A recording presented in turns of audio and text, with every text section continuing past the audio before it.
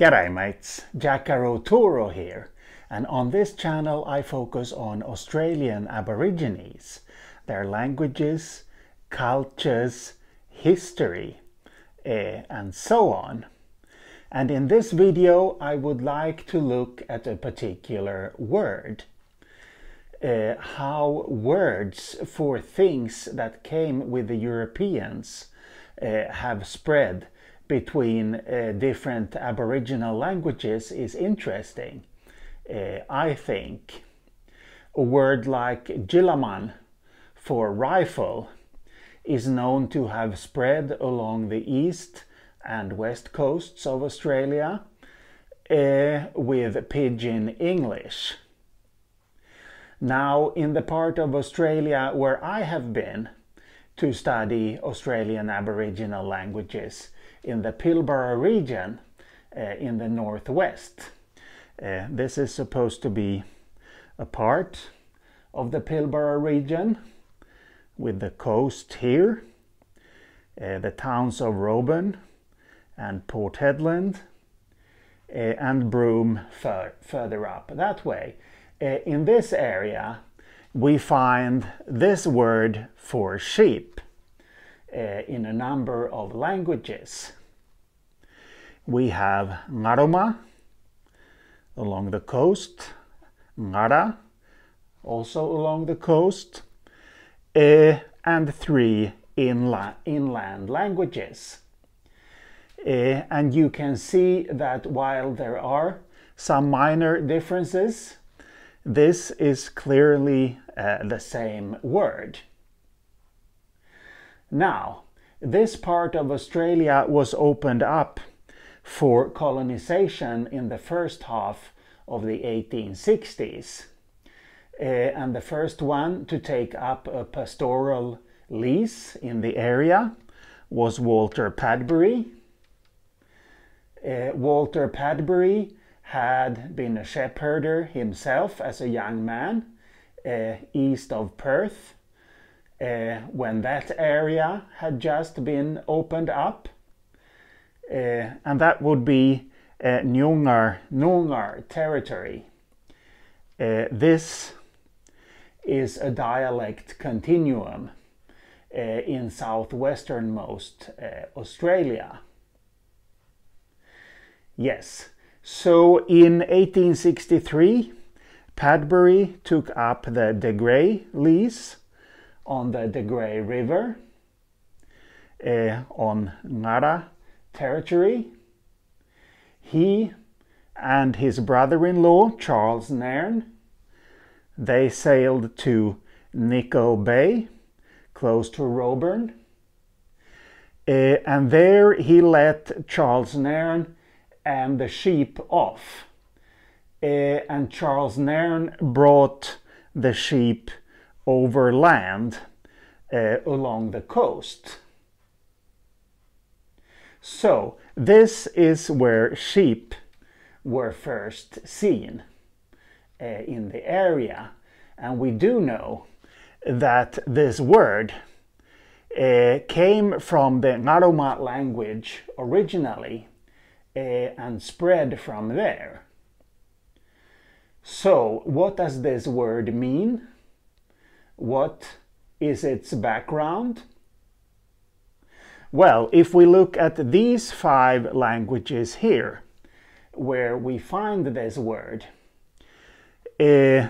only 2 of them have a word goga, Yulparija and Karujara.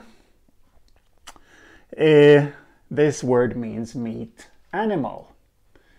However, these 2 languages, as well as Wanman, are all desert languages. They are inland languages. These groups were not among the first ones to encounter sheep, so they have got the word later.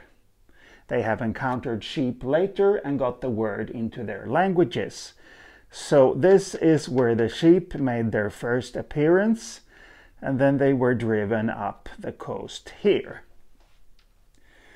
So this word does not come from either of these languages. So where does it come from?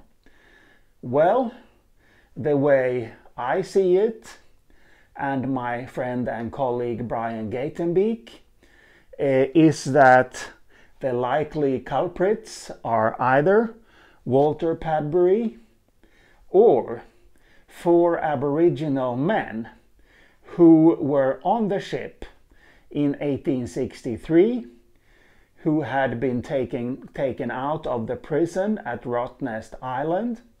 Rottnest Island, 18 kilometers west of Fremantle. Fremantle is down by the sea, a little bit west of Perth in southwestern Western Australia. And Rottnest Island then is 18 kilometers out. So they brought along 4 Aboriginal men that were supposed to teach shepherding to the Ngaras, which were enlisted as shepherders on this pastoral lease. So either this word could have come from Walter Padbury, who lived here for a few years, or from these 4 Aboriginal men. So if so, what is this word's history? Well, Walter Padbury was a shepherd as a young man on Ngarla territory, as I said. We don't know for sure what language these 4 Aboriginal men spoke, but if they were incarcerated on Rottnest Island, chances are that they spoke a Ngarla dialect. So Ngarla is a likely source. If anyone has access to a Ngarla dictionary and can say anything about the etymology here, feel free to write in the comments. Yes, now Walter Padbury, he actually only ended up staying for a few years up here himself. You see, in the 1860s, it was discovered the hard way that there are many dangerous reefs along the northwestern Australian coasts. In the year of 1867, 3 ships heading south were lost and 4 ships going north. Walter Padbury had in 1866 had a ship built for the northern trade, the Emma. In 1867 it was going down. It sailed out of Robin or Nickel Bay to go south and was never seen or heard from again. Aboard the ship was a number of Walter Padbury's friends, as well as his brother-in-law Charles Nairn, who was going down to Perth to get married. And a grief-stricken Walter Padbury, he pulled out of this area, returned south, and never went back. In fact, we can read in his diary in the State Library of Western Australia that after this he refused to go north of Geraldton ever again. Geraldton, which is a ways further south along the coast. During these few years, when Walter Padbury was here, there was a Benedictine monk, Pietro Ferrara, originally from Naples, who came and stayed and worked as a jackaroo. Presumably he was looking for land for a Catholic mission, but that fell through. The monks, of course, had their bosses, so to speak, in Europe, and getting bosses' approval in Europe took quite a long time in these days, of course, when correspondence had to be sent by ships. Anyway, Pietro Ferrara wrote a Ngarla Italian word list, which was discovered in the monastery library of New Norcia. New Norcia, about 100 kilometers north of Perth, by Nick Teberger. If Nick is watching, hi Nick. Yes, and we can only assume that Walter Padbury helped the Benedictine monks in their quest for land, for a mission, because Walter Padbury was a Catholic himself.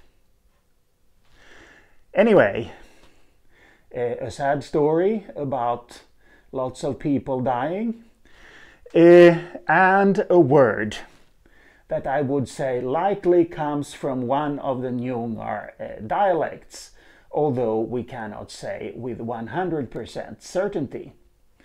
If anyone would know better, or as I said, has access to a Nyungar dictionary, feel free to enlighten us in the comments. This will be all for today, but I will be back. So, see you later.